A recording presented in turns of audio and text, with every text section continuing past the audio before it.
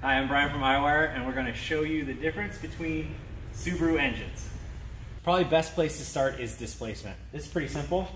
On every block, you'll see a stamp. So you'll either most commonly see EJ25, or on this other engine over here, buried down in there, going to be a little harder to see, but down there, you'll see an EJ20 stamp. That's just referring to the displacement. Displacement isn't enough. EJ25 and EJ20 is just a general term for displacement. So we need to take the next step and figure out what type of throttle body it has. So this engine here, drive-by-wire. Lots of different varieties of drive-by-wire, but at least we can identify whether it has drive-by-wire or, like this engine, is a cable throttle.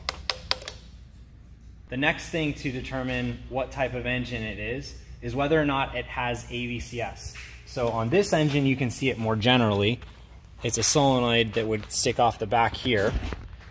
This engine's more complete. You'd be looking for a blue plug. Sometimes they'll be vertical and sometimes they'll be horizontal, but always blue and attached to this piece right here. Both of these engines have single AVCS. They're very different, but they're both single AVCS.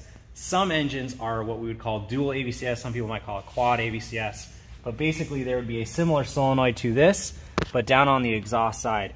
Most important things to note is cam position sensor type, because if you're replacing a long block, this is going to be really important to whether it's going to work in your car or not.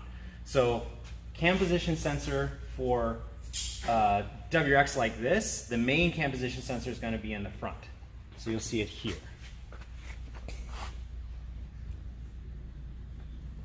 And then, more importantly, for the AVCS cars, you will either see a 2 or a 3-wire cam position sensor in the back.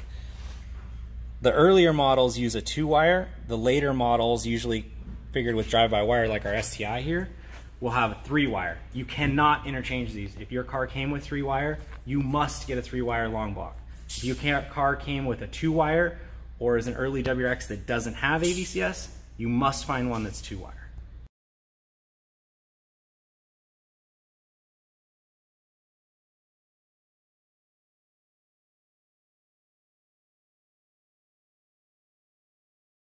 And the last thing that will help you identify which engine you have is the ignition type.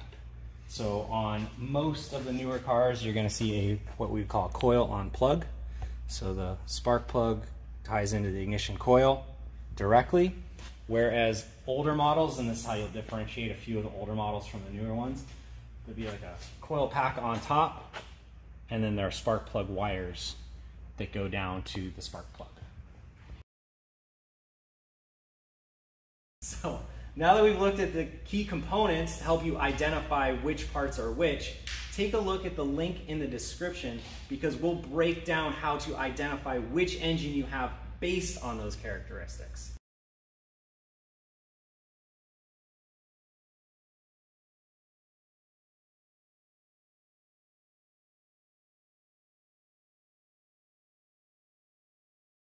So when you are sourcing a replacement engine, things to look for: nice complete harness. This harness is actually okay because all we really care about is the side on the engine, not on the body.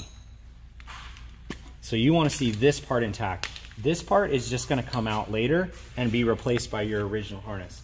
The other thing you might want to check when you get an engine is condition of the connectors. So these look in great shape, but a lot of times manifold position or manifold pressure or idle air control can be cracked, and really common amongst older engines are going to be coil packs. If you have the engine out, I highly suggest you grab up our replacement coil pack kit and just replace these before you bother, because you're probably going to do coil packs anyway. So double check all your connectors on the engine before you install it. Heck of a lot easier to do while the engine's out. Once you've inspected the rest of the connectors on the engine, you may need a replacement body harness depending on what you're doing. If you already have a turbo car, this should plug right in. If you don't have a turbo car and are doing a swap, you will need the body harness and matching ECU to go with your engine. If you don't have those, let us know. We can help you find them or supply them.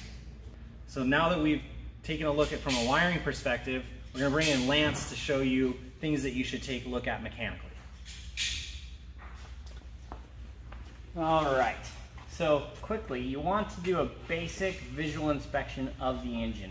Make sure, you know, when you're looking at the block, there's no cracks. You also want to check the oil leaks. If there is some major oil leaks, you'll want to address them first.